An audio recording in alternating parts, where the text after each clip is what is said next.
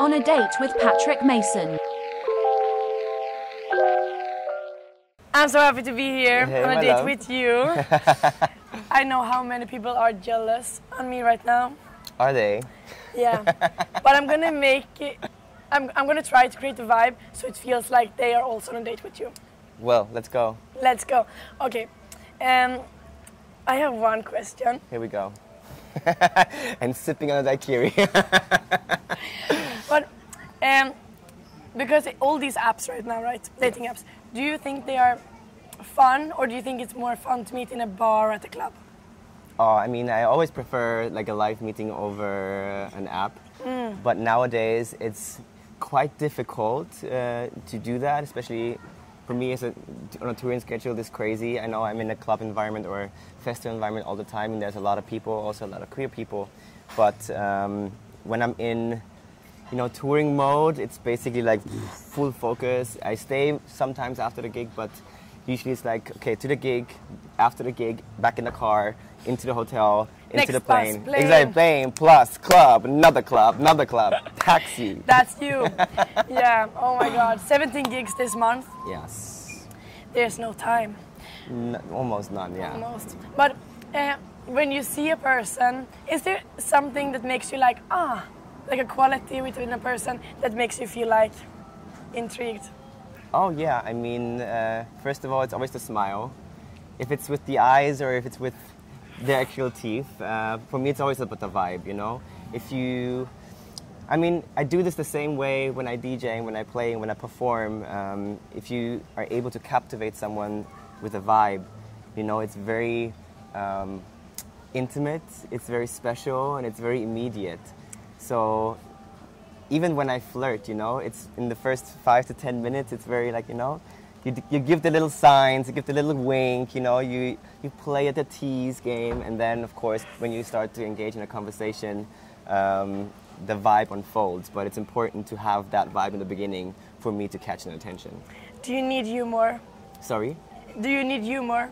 Like a vibe that is filled with humor? Humor? Humor, yes, okay. Humor.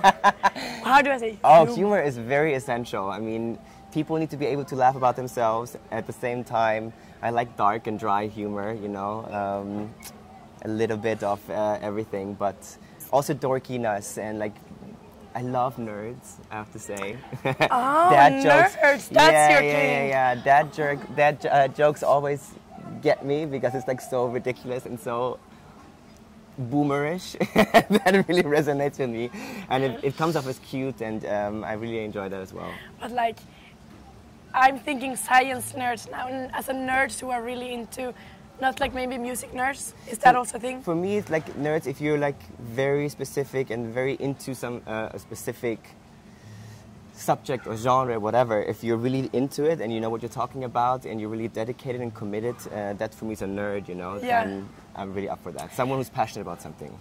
Okay, I was very aware what I was gonna wear to this date, because I was like, it's hard to look fabulous next to you. You did very well, darling. Do you ever need like space? Oh yeah. Yeah?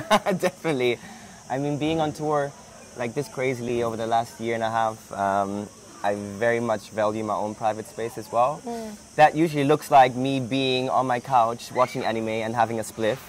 But Anime, I love that. Yeah. All good people are into anime. How is it? Maybe it should be like a checkbook for green flag. Green flag, into yeah, I love anime. One. Studio Ghibli, check.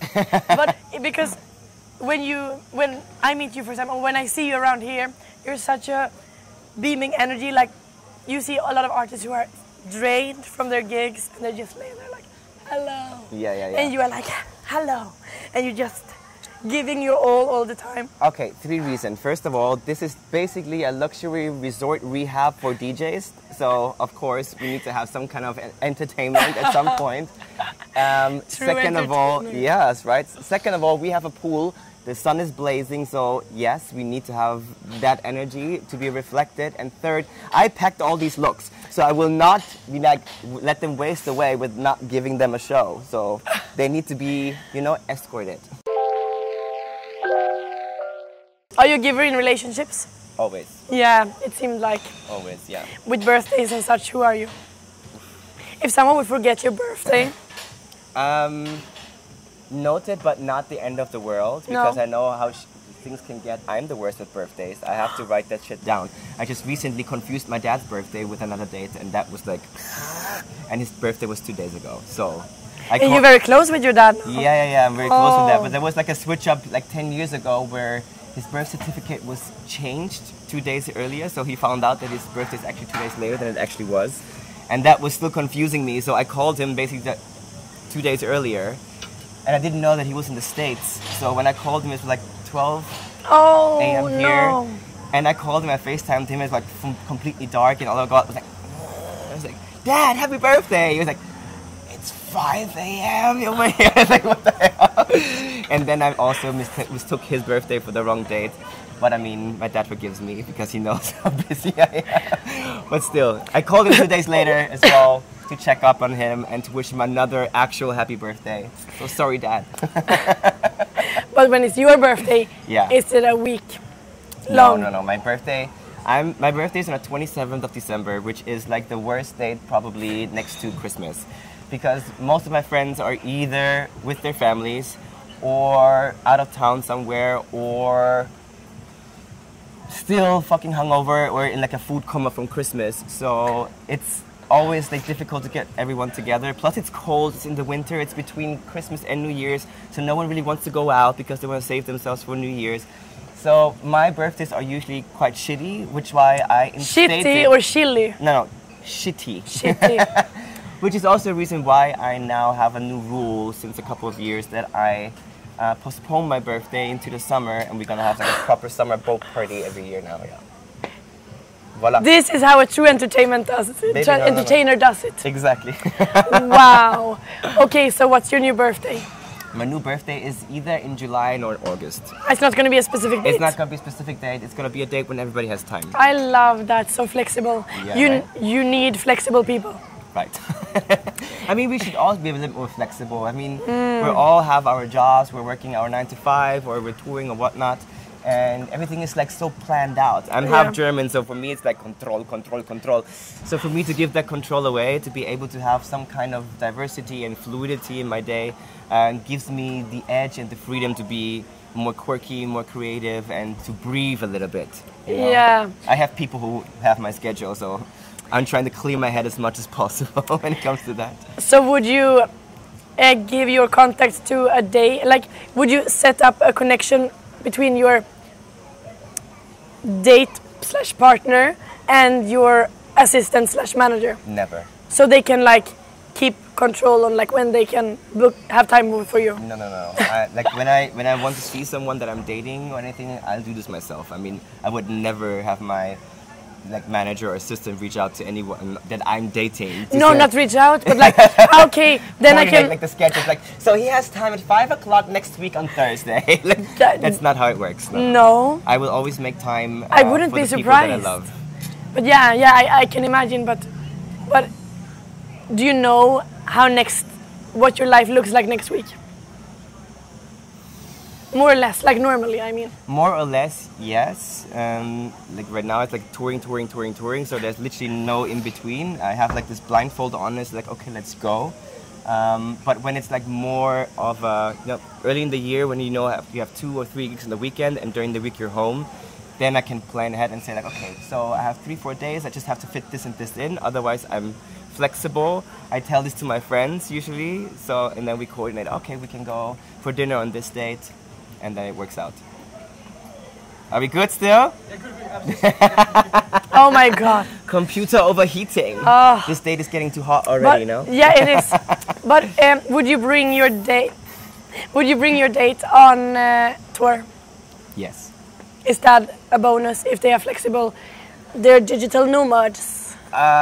It's not a bonus. It's like I appreciate it if they find the time and the energy to support and to come and to see what I'm doing and be my backbone in that kind of situation, because it does help if you have someone behind you in the booth or even knowing that there's someone close by that you love that supports you. It gives you that level of security, that level of family, and you're being on tour by yourself can be very difficult, especially if you do like a new festivals, new promoters. You get in front of so many different new faces all the time that you kind of have to memorize, and you always have to perform. You have to have a certain category in your head that you like have to tick off, that everything goes well. Especially for me as a perfectionist, everything needs to be on point, which it never is, but still I aspire to that.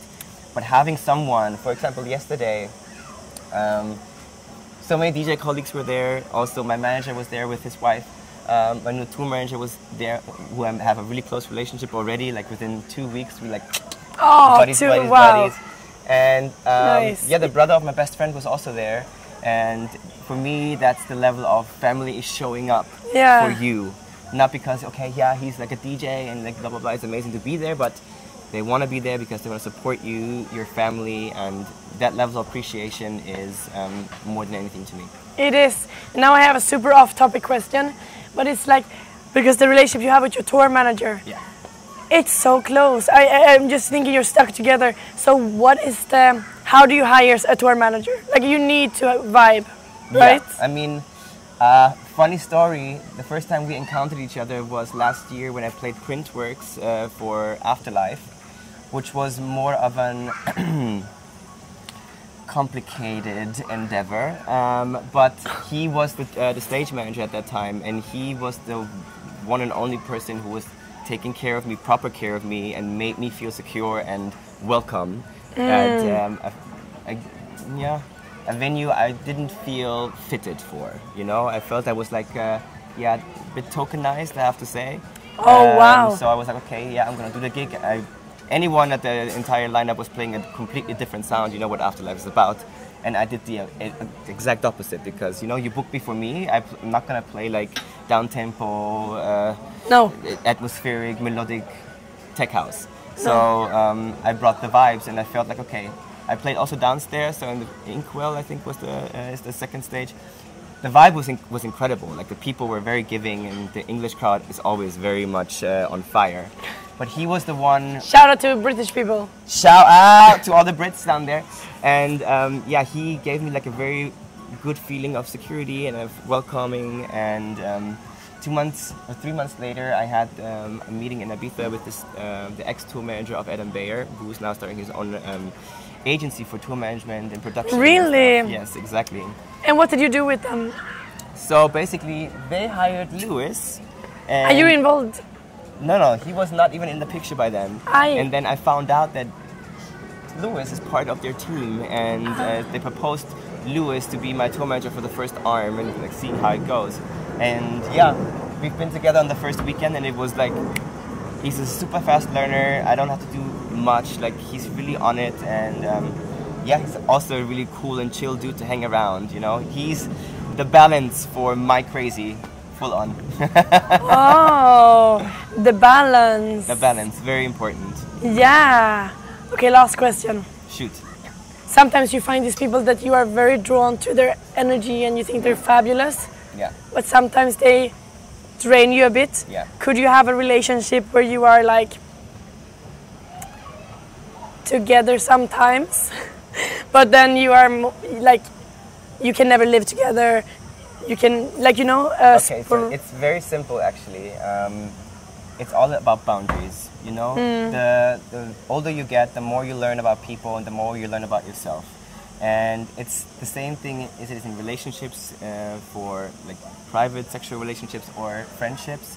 If you have the feeling that you are putting more into something than you are receiving, and also about expectations, you know, you cannot always expect the person to be able to give the same as you are, because maybe they're in a different state, maybe they have like a different background, social background, and a different love language.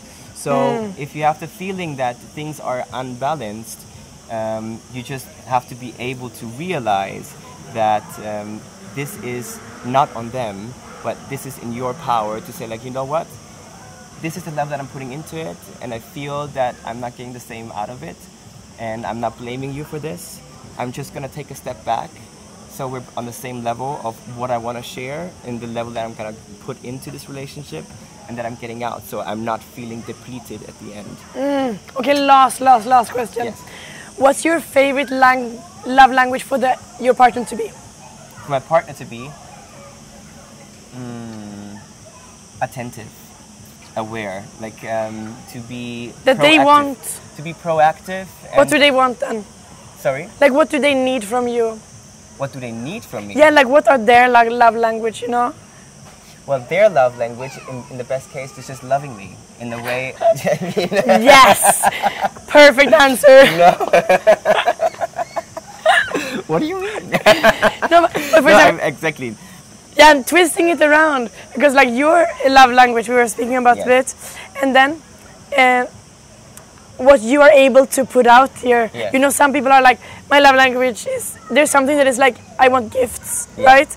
And for example, I wouldn't be able to date with someone because I forget. Yeah. Like, I can buy gifts on birthdays and sometimes, but I'm not very romantic, so it wouldn't be a good match for me. For me, it's in the little things, like literally planning a surprise trip somewhere, or taking me out for a restaurant, or like surprising me in the evening, just like ringing my door and like, hey, I arranged something, let's go somewhere, we have a picnic, you know, or a massage at night, you know, where they don't expect it, and like being cuddly and just being there and listen to it and just sit down and just be present. Yeah. You know, that's, you know, be a human being, you know, be aware of what's going on, have empathy. Yes. That's it. No pretensions. No pretentious people, please. Baby, give me a hug. That was our second date. First In real total. date. Yes, I was like, but many more, darlings. I'm gonna steal your Many. wife. yeah, he's so scared now. I know, he's shivering in the corner. On a date with Patrick Mason.